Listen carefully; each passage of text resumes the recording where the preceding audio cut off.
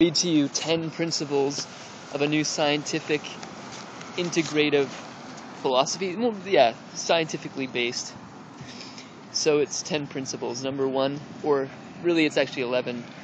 But yeah, seamlessness, number 1. We begin our approach to these powers of the universe with the little understood idea of seamlessness. This is just my word for the ground or source of all being, what classical Greek philosophers called the apeiron. Sometimes translated as a realm of pure potentiality. Some scientists speculate this primordial ground might even correspond to what's known in elementary particle physics as the vacuum or the quantum vacuum. The amazing notion of the quantum vacuum was first hypothesized in the 20s and experimentally verified in the 40s. We now know that pervading the entire universe is a realm that gives birth to an incessant stream of particles and antiparticles. These elementary quanta spontaneously burst forth into existence and then just as quickly annihilate themselves, and thereby disappear black into the seamlessness. Every verbal description of this realm is going to be inadequate in some ways and adequate in others. I used to call it no-thingness as a way of indicating that this is a realm not of objects, but seamlessness, carrying itself through meaning of divisionless domain, replete with subtle connections. So this is Brian Swimme, I should have mentioned. It's an article by him. Number 2, centration. The first cosmological power is centration. Centration is the universe as a whole centering upon itself in order to give birth to a new being, a new person, a new animal, a new molecule. Think about your own existence. You came forth from your mother and father.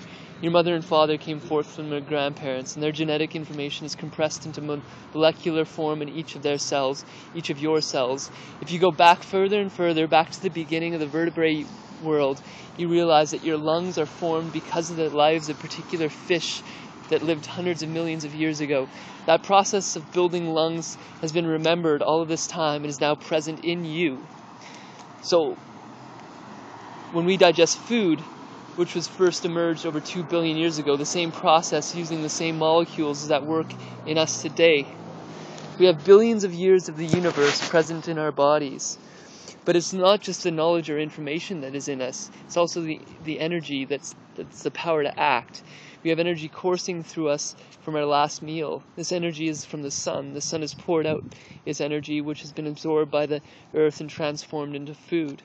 So the sun's energy is coursing through us, but the sun gets its energy from the hydrogen atoms, which got their energy from the birth of the universe. The energy of the birth of the universe is coursing through us. In that sense, the universe gathers all of itself together and gives birth to each new being. That's the power of centration. The third force is allurement. Actually, the second force, because the first one that I spoke of wasn't really a force. It was the ground from which all these forces come. So number 2, allurement. This second power is that of allurement. It's the way in which the whole universe holds itself together at the level of the galaxies. We call this the gravitational interaction. Gravity is that which keeps the galaxies in place. It's what draws the sun together. At the level of molecules, it has a different name. It's called the electromagnetic interaction. The atoms and molecules in our body are being held together moment by moment with this attractive force of electromagnetism. The word allurement points to all of these forces or forms of attraction. These are broad, I guess you could call them broad principles, and in my opinion, probably some of these principles could be, in some regards, merged together, but I think it's a pretty good list of 10. So the third power is emergence. We've discovered that the universe is not a place, it's a story of an irreversible sequence of emergent events. For a long time we thought the universe was an established realm that had its major creativity happening only at the beginning of time. We now understand that the universe is an ongoing creative event. Stars come forth, galaxies come forth, planets emerge, life births into existence. The power of emergence could also be called ongoing creativity. In some ways, it's the greatest discovery in the history of the human sciences. The universe as a whole, and each being within it, is permeated with the power of emergence. And number 4, homeostasis. Homeostasis is the fourth power, in which the way in which the great achievements of the universe are maintained. The term comes from the science of physiology and originally referred to the way in which a mammalian body maintains. We are using it here more generally to describe how the universe maintains its great achievements. They don't just come and go. The universe values its finest moments of magnificence and holds them together. The oyster shell is one such achievement, which is held together for generations and generations. It's something that has worked beautifully, and the interactions taking place on the planet as a whole enabled all this beauty to continue to come forth. The homeostasis of Earth as a dynamic integrated systems tool holds itself together in communities and the atmosphere and the biosphere as well as the geosphere. So that's number 4. Number 5, a little awkward here, is cataclysm. The 5th power is cataclysm.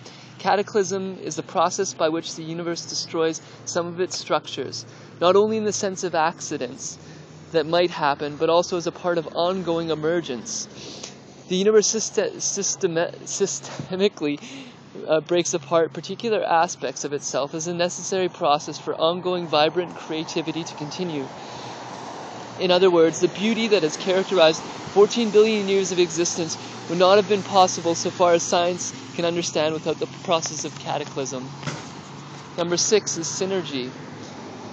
A synergistic relationship is one that gives birth to causal factors in the universe that would not otherwise exist.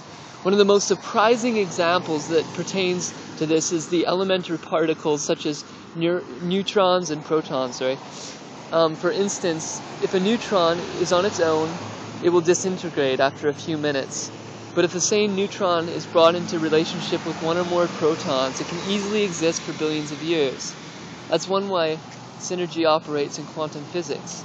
In biology, synergy can be thought of as a collaborative association in order to arrive at strategies that are ever more successful in the great drama of life. Fundamentally, synergy shows the ontological power of relationships. Transmutation. This one's interesting. Number 7 is the power of transmutation. This is the way in which the universe sometimes insists that something new come forth. The universe never seems completely satisfied. Why didn't it just settle down and relax once the hydrogen atom had formed? When Earth finally emerged and brought forth bacteria, why didn't the universe just call it a day?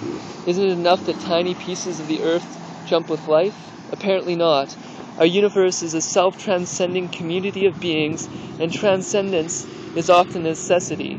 That is, the universe often arrives at a fork in the road with a terrible option: either transmutate into a new form or evaporate from the story. Transformation, I don't know if I'll make it. 2 minutes. Transformation is a power related to the transmutation, is the way in which change takes place in an entire society or community. It's an interconnected and self-amplifying dynamic.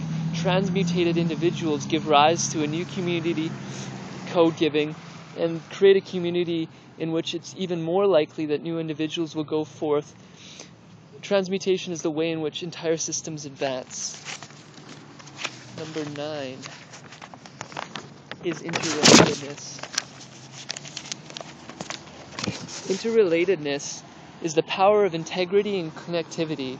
It could be called wholeness. It is the way in which each being in the universe depends in various ways upon other beings in the universe. Our own existence, for example, depends upon tiny organisms in the Pacific Ocean, as well as the activity of protons in the sun. Seen from the outside, the power is of interconnectivity. Seen from the inside, the power is care and compassion. They're different, but related, but the same. Radiance is the 10th cosmological power. Radiance is the power referred to most directly by the second law of thermodynamics.